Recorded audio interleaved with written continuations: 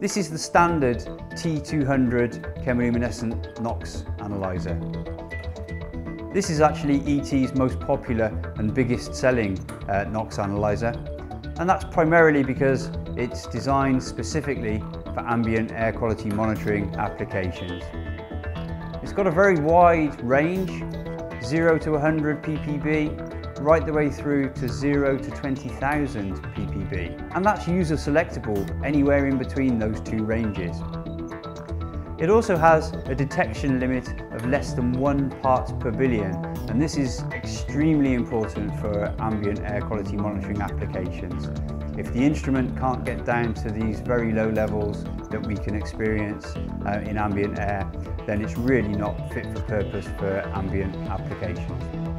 The T-series instruments were launched in 2010, and they're by far the most modern and advanced and up-to-date instruments from the Teledyne API range.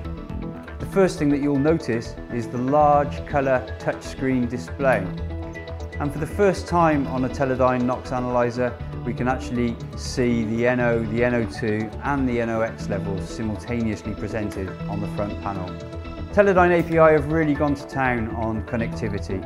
So we have USB ports at the front of the instrument, we have USB ports at the rear of the instrument, and we've also got LAN and Ethernet connectivity options as well. Those are on top of the standard general connectivity of RS-232 and analog outputs. And for the first time ever, as an option, we can offer an 8-channel analog input card.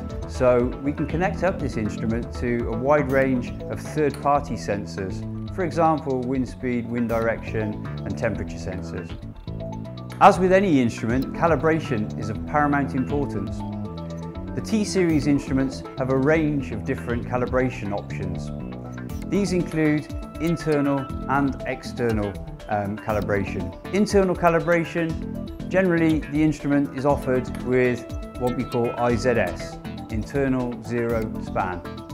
So the instrument has the capability to generate its own zero air, and it also has an internal permeation bench where we fit a permeation tube.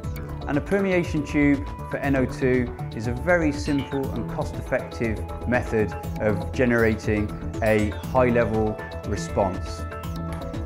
This is important because having the instrument go through an automatic zero and span test gives us confidence that the instrument is recording correct levels of NOx throughout the rest of the time.